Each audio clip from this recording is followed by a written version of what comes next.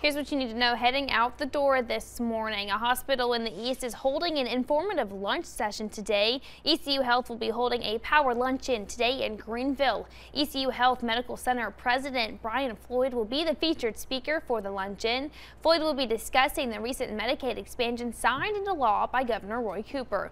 Floyd will explain what the expansion means for ECU Health and the local business community going forward. The luncheon takes place at the Hilton Greenville at noon.